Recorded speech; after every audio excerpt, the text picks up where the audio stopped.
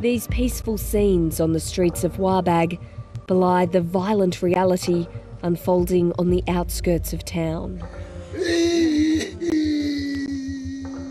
A respected elder of the community has died. His family says he was more than 100 years old. But the man's village is in the middle of a tribal warfare zone, so getting his body home isn't straightforward. Thank you so much for A convoy of defence and police is needed to escort the body back. Since the area has been a no-go zone because of the massive fighting. And you said there was a lot of death here? There was a lot of death here, 80 deaths. Tribal fighting is not new to Enga province or other parts of PNG's highlands. It was traditionally used to resolve disputes over land or resources. But modern life and modern weapons are changing things.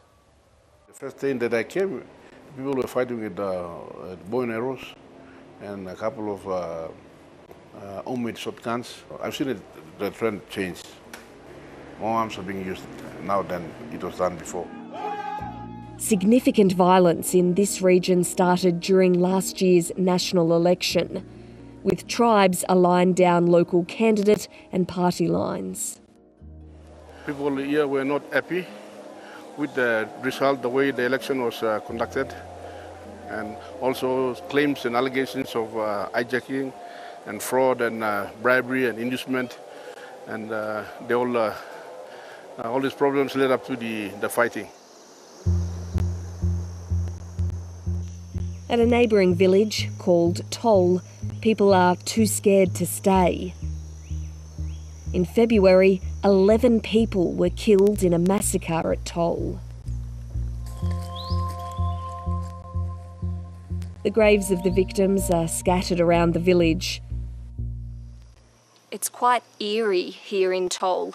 After the massacre, people fled, and so far they've been too scared to return. So the village sits empty. But we meet one local passing through.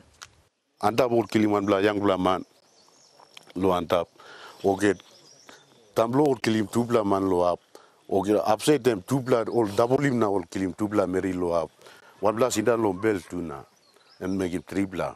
I got my boys and we came to the scene, but we were just late when we see all the bodies were lying all over the place and the culprits were all gone.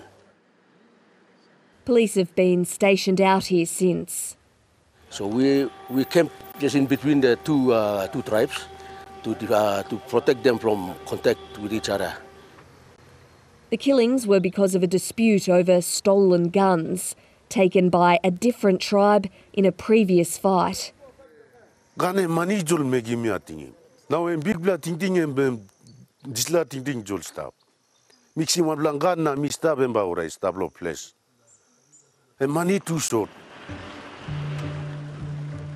Proving who is paying for the guns, arming tribesmen and bringing in mercenaries remains difficult. For minor petty offences, we've arrested a lot of them, 100 over.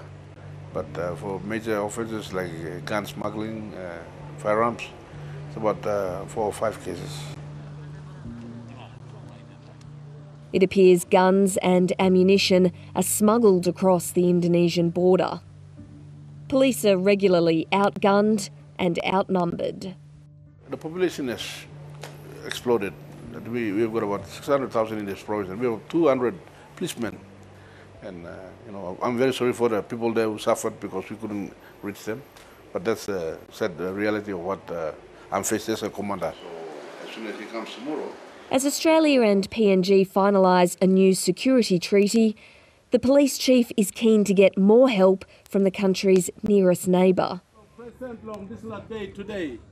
In the wake of the massacre at Toll, 9 of the victims were brought to the police station as part of a call for justice. A prominent businessman and community leader called for peace and for there to be no retaliation killings. Me look into the something come up now. First time me look into the something come up.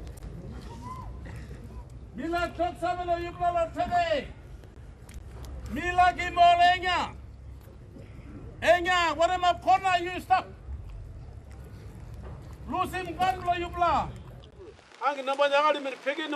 Paul Kurai is now helping mediate peace in another part of the province. We've been granted access to witness the process. I'm one man who's neutral to everybody. I had to come in to stop the fight. Police, army and the mediation team have come to meet with members of one of the tribes.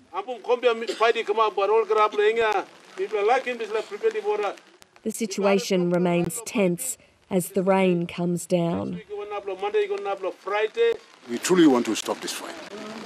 And I think there's no hidden agendas behind us. And are you hopeful the other tribes will also want to stop the fight? I hope. This is a political related warfare, which will be complicated to stop because customarily only two people involved in fight, like two tribes, neighboring tribes. With a fast-growing population, creating opportunities for the young people of PNG is essential. This group is for widows of tribal fighting.